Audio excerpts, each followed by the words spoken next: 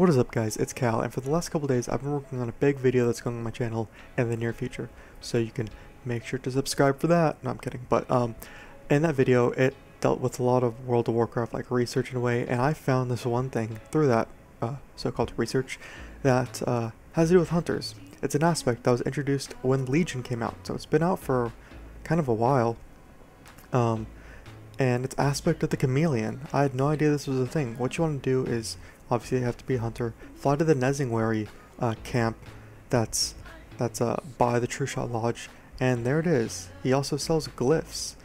He sells glyph of, what is this? Glyph of Headhunter, which throws a javelin instead of a hatchet. That's for survival, and then Nezingwary Nemesis, which calls beasts victimized by the famed hunter, can't be used with arachnophobia or dire staple, and then aspect of the Chameleon, which is like how aspect of the beast was before. You become untrackable. So there it is, we just learned it. Looking for it in my spellbook, it was on the first page, dude, go back. And so it has a 3-minute cooldown, and it lasts for 1 minute, makes you untrackable, so you can't be tracked by humanoids. And that is how that works. That is how aspect of the beast was before. Aspect of the beast has went through so many revamps, honestly.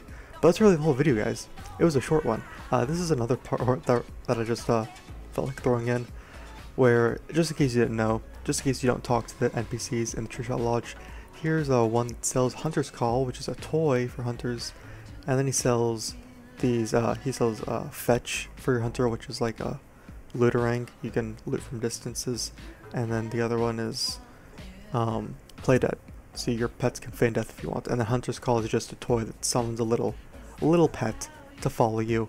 Not a big deal or anything. But that's the entire video, guys.